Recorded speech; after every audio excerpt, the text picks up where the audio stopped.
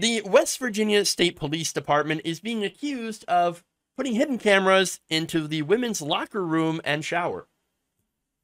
That's right.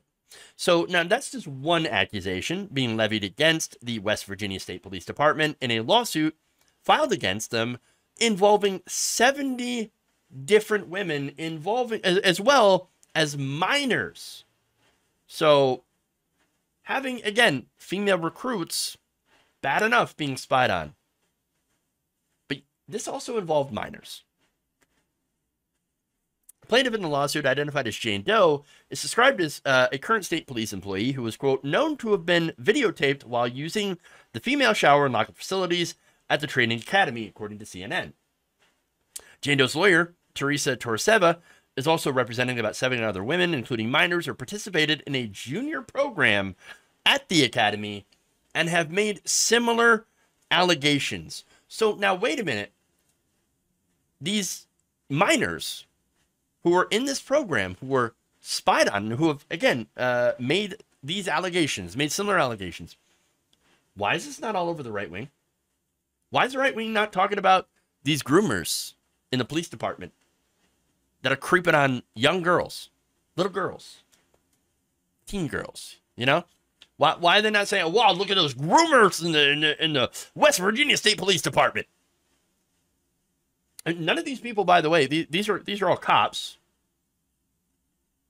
They're not drag queens. They're not members of the LGBTQ community. Oh, that's probably why they're not mentioning that. Oh, they're not talking about this at all. No, of course not. So now Officer Brenda Lesnett, who's among one of the first women to speak out about the scandal and who had actually graduated from the academy back in 2016, she said that she was shocked and appalled to learn about the recordings. She said, the more I thought about it, the angrier I got. Sitting here today, I still feel exposed. And I'm constantly wondering, who's going to see me next? Who has already seen me? It's very nerve-wracking. I can't imagine the, just the violation that you would feel as a result of this. I mean, just disgusting. Megan Talkington, who discouraged her daughter from becoming a police officer due to the culture at the academy, said this: I would tell her no, I would not want my daughter to walk the halls of the West Virginia State Police Academy until there is reform. I just don't think she'd be safe. Both Talkington and Lesnett say they fear being retaliated against for speaking out, which, again, to me, wouldn't be surprising if they were. In fact, look, none of this is surprising. I mean, really? Now, Torseva, the lawyer, said, this is a hostile, misogynistic, toxic environment that's just not just male-dominated, it is literally anti-woman.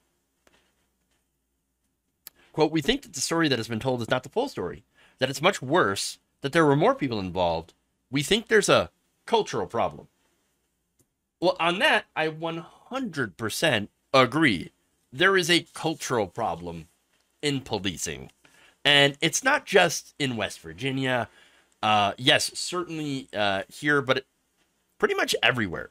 And a cultural problem in the police that extends far beyond how they treat women in their own ranks. Because again, if they're doing this to the women in their own ranks, what do you think they're doing to the women that they're supposed to serve and protect?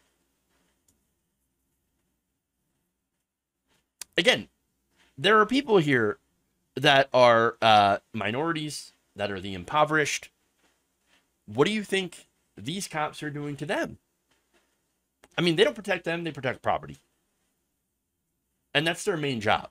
And again, that goes part of the cultural, partly to the cultural rot within our, nation's policing overall. Of course, it's always been a boys' club. Doesn't make it right. It just makes it even more imperative that this system get knocked down and replaced with something that is far different and actually does serve people. But as far as, again, property, one more interesting thing that I've noticed about this, right? So it doesn't surprise me that again, with police protecting generally property, that some of them would consider women who are supposed to be, again, partners, people that, are, supposed to be equals on the force, to be their property as well.